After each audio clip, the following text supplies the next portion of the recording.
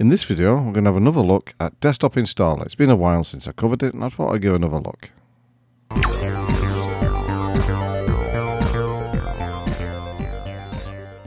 Before we start, if this is your first time to the channel and you would like to learn more about FreeBSD and the journey to a better desktop and server, then please hit subscribe and hit the bell so you don't miss out.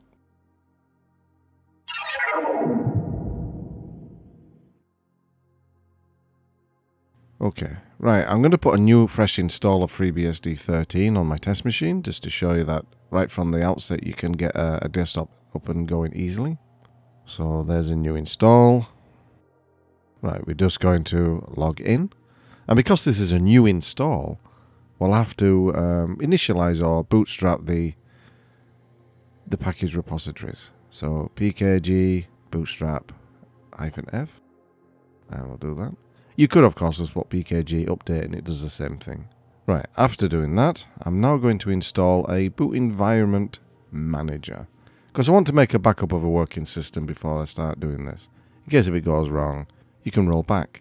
And that's what I love about ZFS on FreeBSD. It's just got this wonderful tool. So first we're going to make sure there's none available. So it's going to do a list. There's none there. There's a default one which we is a system that we're using. I'm going to create a new one. Call it test 1. There we go. And now it's there. And we're just going to activate that. And then we'll do a quick reboot into that. And the reason for doing this is if it goes wrong and it doesn't work, I can just easily roll back and we can start again without actually having to reinstall again. It's a wonderful time saver. Right. So let's log in. We should be under the new copy, as it were. Again, we'll just check. Yeah, there we go. Look, test 1. So now we can actually get on with the main thing. If we search for desktop installer, or just desktop install, there we go. So it's in there, we can now install it. So pkg install desktop installer. I won't forget to put the ER at the end. And there it is with auto admin, which is a useful tool, which we'll look at a different video actually, not this one. So there it's installed, and now we'll run it. There are several instances where you run it and you can do a test, and then you rerun the script, as it were. And I'll show you that when we come to it. Right, there's a lot of text to read. I'm not going to read it all, but desktop installer automates the configuration of a FreeBSD desktop laptop system. You will be guided through the process and ask some basic questions, as well as a few that may require some thought and research. Desktop installer may fail at some point due to broken ports or changes in the base system since the last release of desktop installer. If this happens, you can manually fix the issue and simply run it again. Please report any failure of this nature. So, we're given an option, just the essentials or advanced options. I'm just going to run these, just the essentials. Can keep things nice and simple. And it says FreeBSD by default installs packages from quarterly snapshots, which provide an added layer of quality control beyond the normal ports. Quarterly ports snapshots receive only bug fixes and minor updates. So really it's saying, do you want to use slightly older but more tested software? Or, I mean, it's only slightly old, it's not really that older. Or do you want to use more cutting edge or bleeding edge packages, but there may be regressions or bugs introduced into that. So, in this case, we're going to stick with quarterly. I really don't have any problems using the newer stuff, but if you want to stay with the older, that's fine. Right, switch to the latest binary packages instead of quarterly? No. The default is no, and I think we're just going to go with that. Okay, to replace ports? Yes, because we didn't actually install ports, so this will do it. Update and reboot the system? Not on this occasion, because it's freshly installed, and I know that there really won't be any updates available yet for FreeBSD 13. And we haven't installed anything, so there's nothing to update. So there we go. Just press no. And here's just some information. Time to select a desktop environment.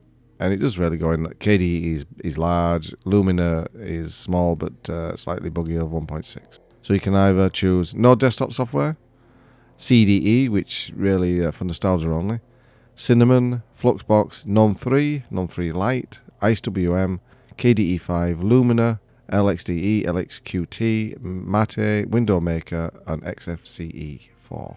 I'm going to choose IceWM because really it keeps the install time down, and IceWM is really... there are other lightweight ones, but IceWM really is lightweight. It returns a certain functionality and yet is very light in resources. So 7 it is. Configure wireless networking? No. And scan for additional sound devices? No, because the sound will work okay.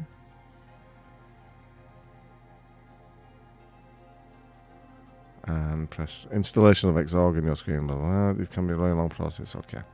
So, we'll press to begin. And of course I'm going to fast forward all this because it really did take a while. Not an extraordinary amount, but a while. Right. It says reconfigure X11. Okay. I'm going to go with the defaults and press enter. Choose a display manager. Because we've chosen IceWM, I'm going to choose XDM. Run guided graphics driver selection. I will. And it's going to try and determine what graphics card I've got. Okay. For recent NVIDIA GPUs, yeah, I'm going to press number 1.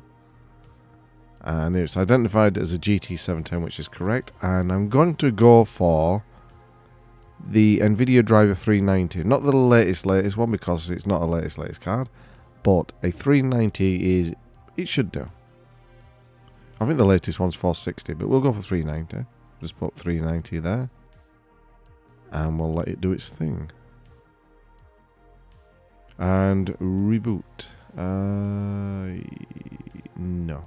In this occasion, I'm not going to reboot. Because I can already tell it's loaded in. It asks you twice just to make sure. No. Now it's asking you whether or not you want to test X11. I'm going to leave the values as they are and just choose no. Forward the display. No. Trust all forward. No. No again. And that's it. Press return. Enable, yep, okay, we'll enable that. It's going to start the display manager. And there it is. Oh, very nice, very fancy. I've never seen XDM with reboot, shutdown and restart at the bottom there. That's really nice. So I'm just going to put in the details. It really won't log in yet. Nah, it hasn't done. So I had to kill the process to carry on, but we'll just do what it says. We'll just rerun the desktop installer to finish the process off. And just go really through what we selected before. And it should... yeah, there we are. It's carrying on now, which is pretty cool. Install keep pass. Nope. Alright. Install... no, I'm not going to install them. Firefox, yes. Chromium, yeah, might as well. Thunderbird, okie dokie. LibreOffice, of course. VLC, yes, why not? And DVD, CSS, yes, of course. And we'll let that carry on. Some software was installed, building from source. Okay. You must use auto admin or auto update system to ensure package. Okay. I'll type in got it, and I think that's it. I think we're cracking. Let's reboot. This isn't unnecessary, but you know, we will do that. Log in, and we should have a nice little display ready for us. Will it do it? Oh, that's nice. I never get sick of looking at XDM. There's something about the motif design. I really like it. So type in RoboNuggie and password, and everything should log in. Ah, okay. Well, in this case, what we'll do is that we'll just create a nice little xinit rc. I've switched to another virtual desktop, and I'm just going to log in that way. xinit rc, and just put exec icewm. It should do it on this occasion. And then switch back to the one that we was at. Try it again. Okie doke. Password. Ah, still not doing it. Okay. Right, there's one more thing that we can do. And that is to create or edit a X session. Now, you shouldn't have to.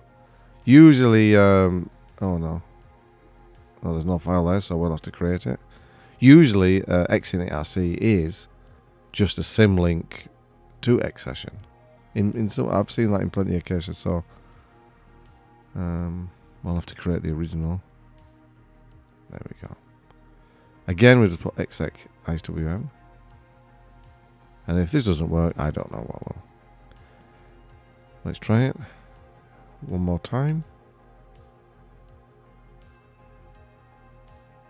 Oh, I think we have it. Yes, very nice. We're in. So, yeah, it was just a missing X session. I don't know whether I missed a step in the actual install. Maybe I did. I probably did. But that's a trivial thing, really. Okay, now, of course, we should have all the programs, etc. that we installed afterwards. And there's your LibreOffice.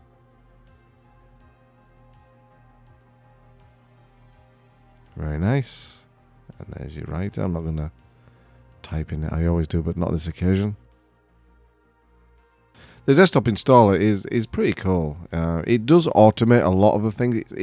It automates the installation, but also the configuration. It fills in a lot of the rc.conf that you might need and the devfs entries, etc. for auto mounting and various whatnots. I mean, you can do that by hand, of course, manually, and I think I prefer to do that. But if you're in a rush or you want to, or you don't know the ropes of it yet, this is a really good little script. Desktop installer. Highly recommended. Yeah. Anyway, thanks for watching, and I'll catch you next time.